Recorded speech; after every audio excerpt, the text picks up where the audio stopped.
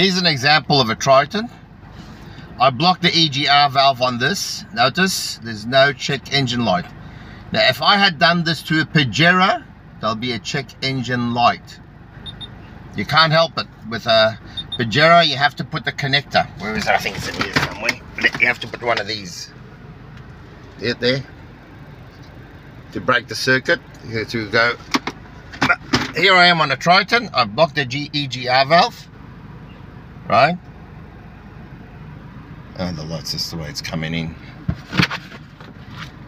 I blocked the EGR valve. No check engine light. On a Pajero, if I don't put this EGR, it sort of tells the computer that it's not blocked. I don't know how they work. Someone with a big brain designed it, not me. But you can see that I definitely need it in a Pajero, not in a Triton.